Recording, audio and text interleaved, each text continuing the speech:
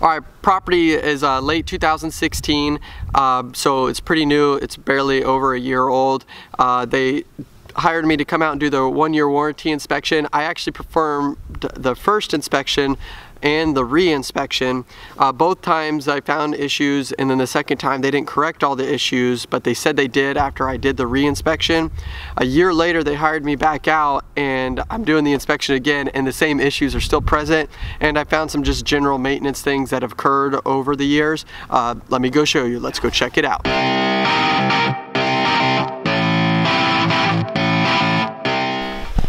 If I can get out on the roof through the window without setting up my ladder, that's what I normally like to do. So this roof is a little weird. I had to jump out the window and then I had to jump up to the next level to find these issues.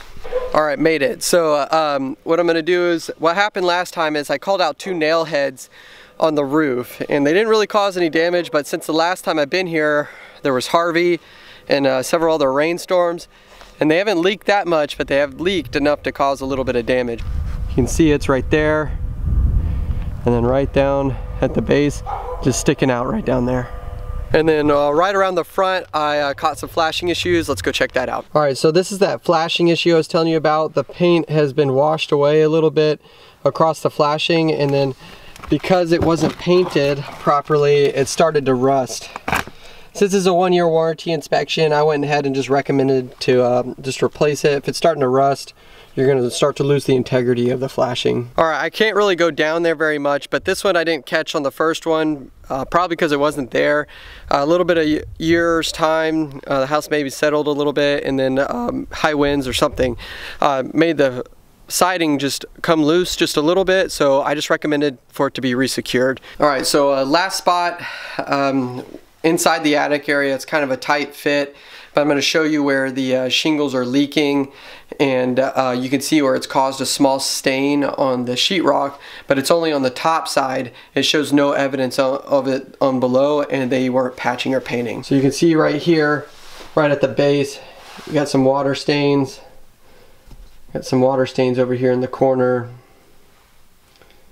and then you have some staining across the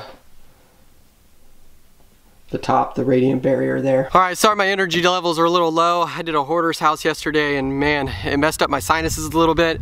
But with that being said, it shows you that even if you do your own inspection, it's still good to come out and do a re-inspection after the re-inspection if things weren't done, or they didn't provide any type of pictures showing you that the work was done properly.